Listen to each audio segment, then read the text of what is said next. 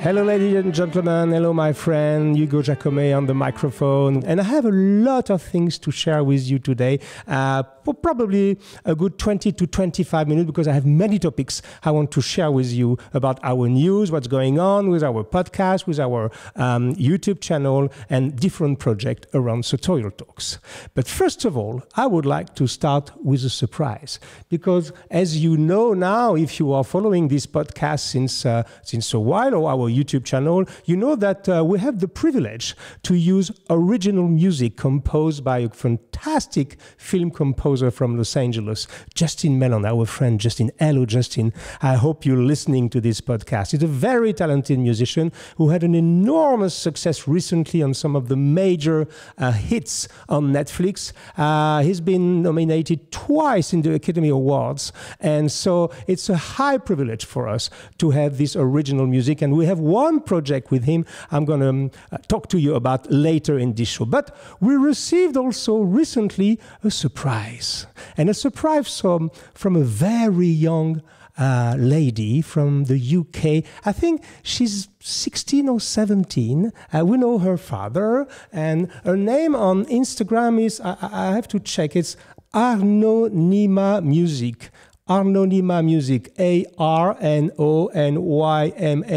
Music, and she's 16-year-old, and she's an upcoming DJ and musician, and she played with our voice. She's been recording our podcast, and she did something hilarious, and more than hilarious, I think it's very talented, and I want to share you an original composition by her, which uses our sample of our voices, and it's called It's Ridiculous, and please listen to that for 30 seconds.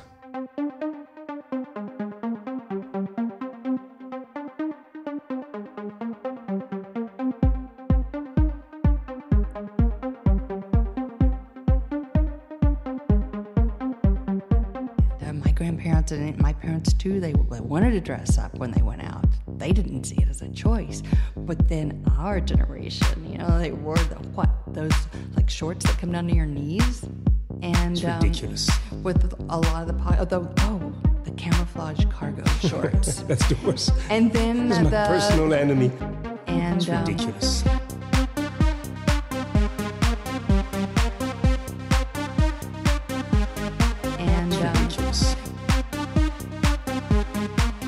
Isn't it talented, honestly? Well, I promise you at the end of this show, you will be able to listen to the full track. But I want to thank, I think it's Arnia, I'm not sure of her name, but her address on Instagram, once again, is Arnonyma Music. And she's very talented, 16-year-old, and she's able to do that. So thank you very much. It was a nice surprise. And I think that this can be maybe one of the hits for the next summer. Well, the summer is behind us. We don't really care, but it's really, really, thank you so much for this present. Now, I want to talk to you about something that many of you are waiting for since a long time. So if you follow our Instagram, Parisian _gentleman is my Instagram, or Sonya Glynn for Sonya. You probably know that at last our book on shoes, it was called Souliers in French. I have one exemplary here. I'm going to try to catch it. It's a little bit heavy, but I'm going to show it to you. You know this book probably very well. It's a big book, and look, you can see me behind it. Okay, this book, which is a very heavy book, had a lot of success in France. It was due normally to be published in English in April of 2020, but of course, with the COVID crisis, with all the problems we had, and with the economy, we were confined in the USA with Sonya. We were not able to finish the translation, and my publisher had to postpone the publication of the English version of this book, and I know that many of you are waiting for it. So now it's official, my friends. The book is in printing right now, and it's going to be, we're going to receive it normally at the end of September, let's say mid-October to be sure, because you know these days with the COVID-19 problem, we can't be sure of any kind of schedule or delay, but let's say mid-October it will be available. The thing is that we decided for this book to print as a first printing only 1,000 copies of an original edition. Each book will be numbered because we consider that the book and the work that our photographer, Andy Julia, did in this book was so exceptional that it deserved this limited edition. So it's pretty much the same edition as the French edition, except there's 2 additional chapters. The color is a little bit different, and it's going to be an absolutely beautiful book. So in this book, and I want you to be aware that as we print only 1,000 copies for the first printing, probably we'll have a second and a third printing, I hope, but for the first printing, we set up a pre-order system, and so far we already received 450 pre-orders out of 1,000 copies. So it means that if you want to make sure to have this first printing in October, you will have to pre-order it. The price of the book is $99 plus shipment, so probably around $20 to $30 for the shipment, depending if you live close to us or in Australia, or I even received, he will recognize himself, I guess, an order from the Falkland Islands. So I don't know how we're going, if DHL is delivering there, but we're going to do our best. So you will have, if you want to make sure to secure your copy of your book, you have to send an email to this address. So if you're on YouTube, we're going to write it on the screen, hugo@parisiangentleman.fr. If you're listening to this podcast, it's Hugo, Hugo, it's me, at Parisian Gentleman, one gentleman, A-N at the end, .fr for France. Hugo@parisiangentleman.fr, and you just say, I'd like to secure my copy of shoes, and the title of the book is The Art of Male Footwear, that will be released in October and sent to your door. The price is $99 plus shipping, so probably around 120, something like that, a little bit more depending on where you live. To give you an overview of the book, once again, if you're on the podcast, I will just give you some names and a little bit of story, and if you're looking at it on YouTube, we can show a few pictures of the few pages of the book. But we are featuring in this marvelous book, I say marvelous not about the writing, because I'm not the one to judge about the quality of the writing. I co-signed this book with my wife. It's not only me, it's Hugo Jacomet and Sonya Glynn, and photography by Andy Julia. We dedicated 25 chapters to what we consider to be among the top 25 shoemakers in the world. And you will discover in this book that most of those shoes are probably among the most beautiful shoes in the world. So we have, of course, some English shoes from the Northamptonshire, which is the cradle of beautiful shoes. We have shoes from George Cleverley with his suspiciously square toes, these very famous shoes from George Cleverley, which is an iconic brand in Great Britain. Edward Green also in Northampton, fantastic shoemaking, the heritage of John Lustig and his partner in life, Hilary Freeman. She's still running the show. High quality shoes. Crockett & Jones, of course, which is a staple in everybody should have a pair of Crockett & Jones in his cabinet, because it's a fantastic brand. And of course, our friend Tony Gaziano and Dean Girling, who are making, according to me, for me, they are making among the most refined and interesting shoes in England. Then in France, we have a real hall of fame of all this. Most of them are Compagnons du Devoir, this league of artisans who are doing their Tour de France, moving from master to master. Of course, we have our friend Stéphane Jiménez, which is one of my favorite shoemakers in the world. Pierre Cortet, of course, who can not think about Pierre Cortet? He brought so much into the plate of French shoemaking. Pierre Cortet was one among the first to show to his colleague that shoemaking was not only just a blue-collar work, it was something that can add glamour and elegance in the world. We have also, of course, a chapter on Berluti, which is an icon in France for bespoke shoemaking. But now also they have a global brand. We have a chapter on Philippe Atienza, which is maybe a lesser-known man, but is a very important man. He was the head of the John Lum Bespoke back in the years, and he also directed Massaro, who was producing shoes for men and women. Very incredible, interesting artisan located in the famous Viaduc des Arts in Paris. We have a chapter, of course, on John Lum Paris, which is probably one of the most interesting and the most complete and the most, how do you say that? In John Lum in Paris, Rue de Mogador, you have, we have titles in front, Best Craftsman in France, or even the Knight of the Arts and Letters, the high distinction from the government. And in this team, you have many people of that quality. John Lum in Paris, of course, our national jewel, J.M. Weston in Limoges, which is in the suburb of Paris, probably one of the most beautiful factories, shoe factories, a traditional shoe factory in the world. And a new chapter that was not included in the French edition. It's about Atelier du Tranchet by Christophe Cortet and Christophe Algance. Everybody knows him like Toulouse. Two companions who are making shoes that well, in my opinion, they are making more sculptures that masquerade into shoes. These people are really avant-garde. They are really creating one of the most stupendous shoes in the world. In Italy, we'll pay a visit in this book to, of course, Stefano Bemer, one of the big names of the Italian style, and then also Enzo Bonafè. What a beautiful house. Enzo Bonafè in Bologna.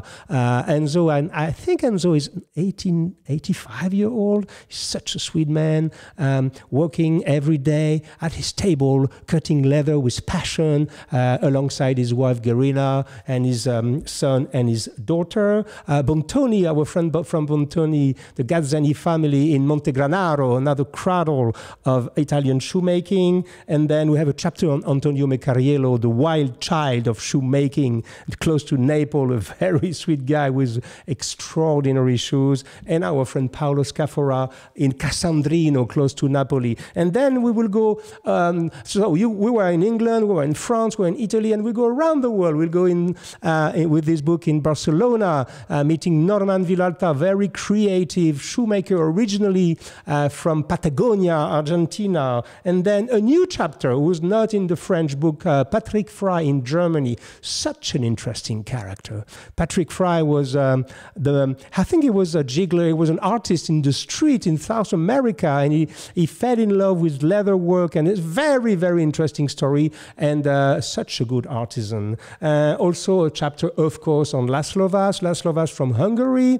It's an important name now, Laszlo Vas, because he was a pioneer in the world of made-to-order shoes, and you can still have handmade shoes by Laszlo Vas for a very decent price. And then we continue into this with Saint Crispin, with a showroom in Vienna, and this famous factory, everything's handmade in Romania, by our friend Philip Carr. Hello, Philip, how do you do? Also, the people from Maftei, I don't know if we pronounce Maftei, they are in Vienna and in Romania, in Bucharest also, great shoemakers. Our friend from Kielman in Poland, and of course, Kielman in Poland, very interesting family saga. Honestly, these are the people, they even crafted boots for an unknown colonel back in 1921 called Charles de Gaulle, and this very pair of boots is still in their catalog today. Jan Kielman, they are shoemakers from father to son since 5 or 6 generations, incredible family. And of course, we will go to Japan to see the rising stars of shoemaking. Yohei Fukuda, one of the most talented shoemaker of today, but also Thai shoemaker, TYE, incredible people who are making, I think, 60 pairs of shoes per year. This is something very small, extremely interesting, and one of my favorites. And also Masaru Okuyama, I hope I pronounce it well, which is Japanese, but his shop is in Hong Kong. So it's just to give you an idea of this book. This is a huge work that my photographer Andy did. My wife helped me to put this book together. So it's called Shoes, the Art of Male Footwear. We only print 1,000 copies. This book may well be sold out before publication. So if you are interested in receiving your copy, please don't lose 1 minute. Send an email to Hugo at parisiangentleman.fr. You can go on our Instagram page also, Parisian_gentleman, only one gentleman, AN at the end. You can shoot us a direct message. Well, find a way to get in contact with us so that we can secure your copy. That was for the book. It's normally scheduled, I would say, we will receive it end of September, but let's say mid-October to be sure, because we never know now with all the delays due to the coronavirus crisis. Another point I want to share with you now, it's about our Patreon page. You may or may not know that we launched a little bit more than 1 year ago, I think 13 months ago, this Patreon page. Patreon is a kind of it's not your usual crowdfunding system. Patreon is a system that allows people like us who are content creators, who are artists or musicians, or like we do, content creator, to ask their public to support them. And then for us, it was important to initiate this process because we wanted to go closer to our public and a bit further from the brands, because you understand that for a channel like us to survive, now we produce probably one show per week in 2 languages, plus podcast, plus our books, plus everything. We need to make money. We don't live only by the air of the time, you know, and we say in France, on ne vit pas uniquement d'amour et d'eau fraîche. We don't live only with love and fresh water. We need to make some deals. We need to make some partnerships. So we did some partnership with highly curated brands, but now we want to go more and more with our public directly. It's a matter of freedom of expression for it. It's a matter of, getting rid of all our ties so that we can really express ourselves and continue to preach for a more elegant world. So if you want to support us, you have to go to Patreon, patreon.com/Sartorial Talks.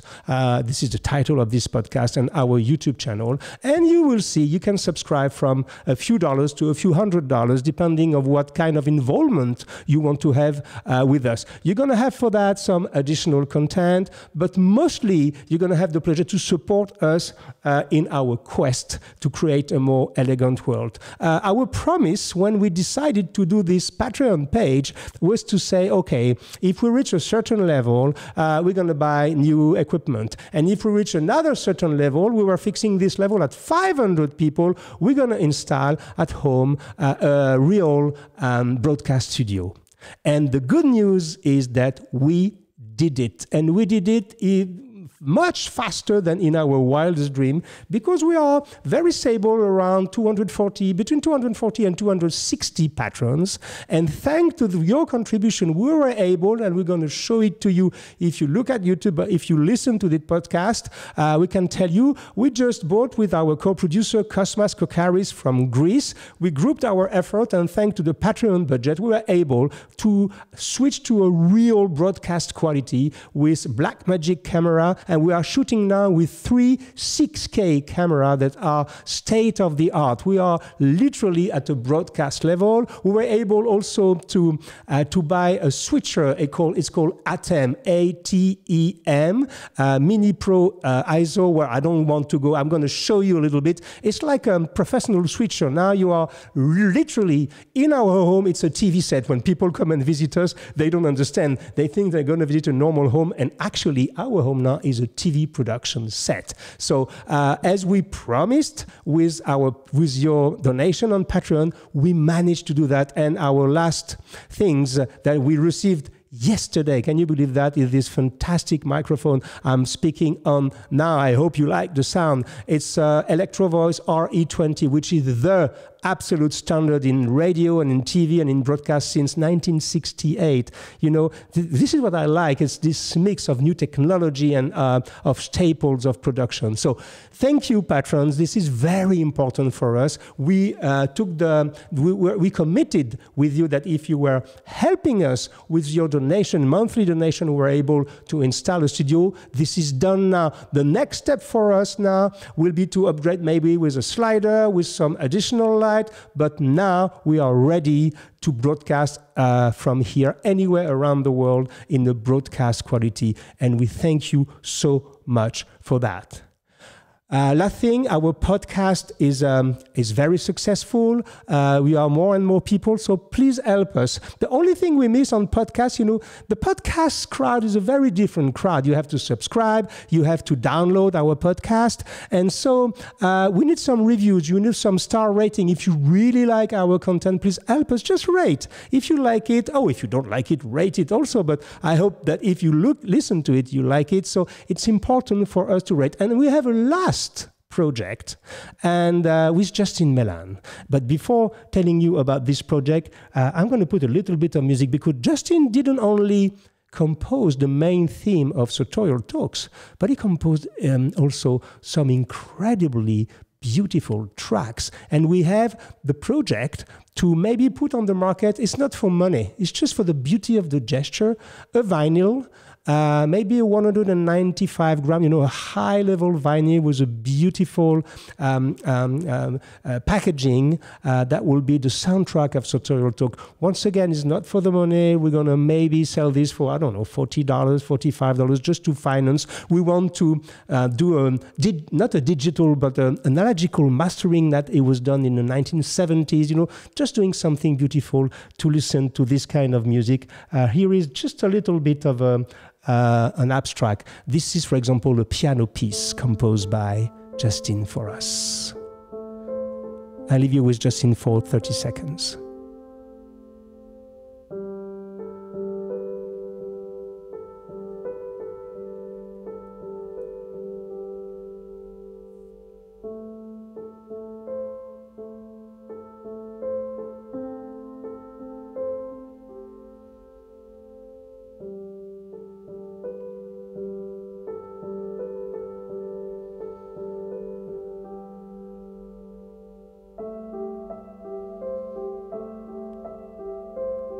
What is really interesting with what Justin did for us is every single piece of music is played by a real musician. The opening piece is played by a real violinist and cellist, and the piano is played by him. Listen to this beauty.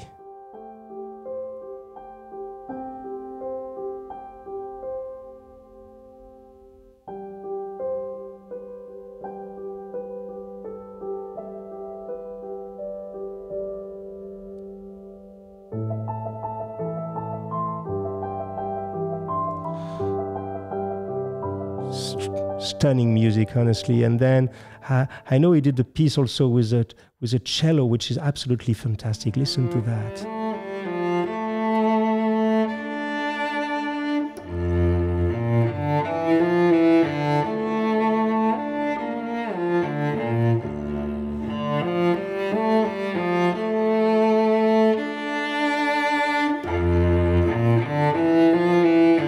Each piece of music has a title. I think this one is called The Craftsman.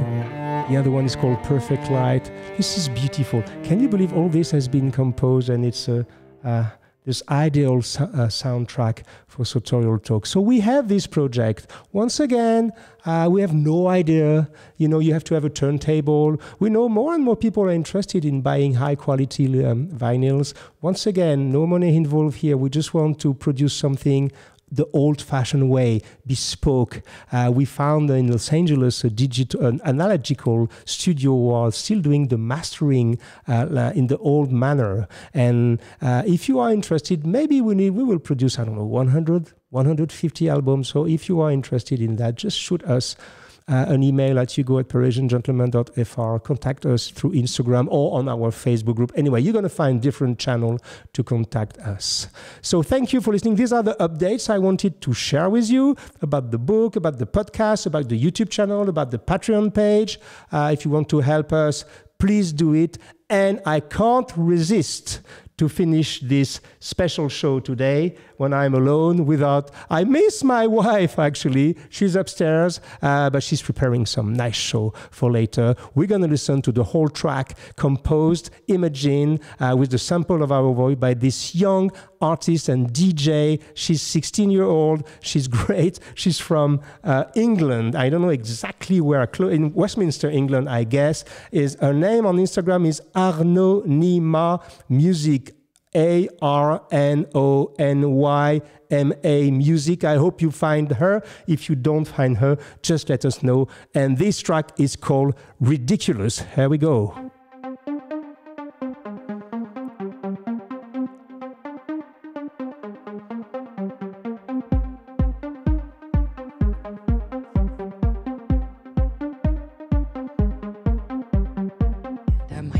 And my parents too, they wanted to dress up when they went out.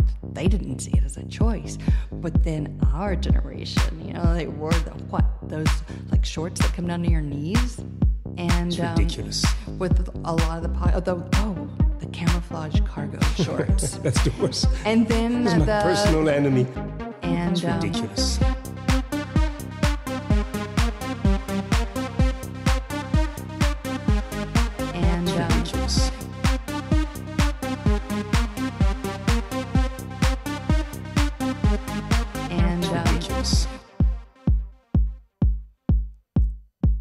But then our generation, you know, they wore those like shorts that come down to your knees, and it's ridiculous. With a lot of the camouflage cargo shorts. That's the worst.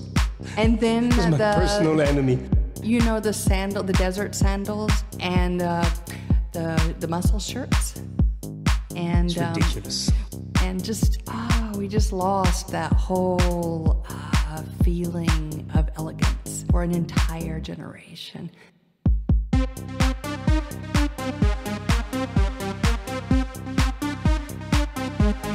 And it's ridiculous.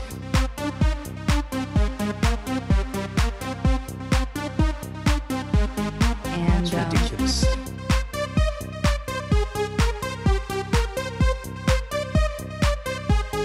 And it's ridiculous.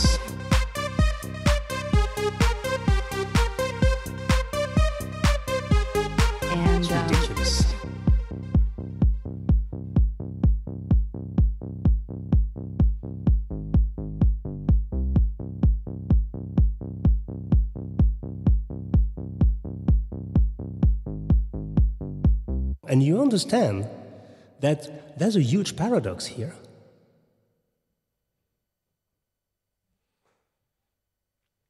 I wanted to let it the whole track because it's great, it's fun.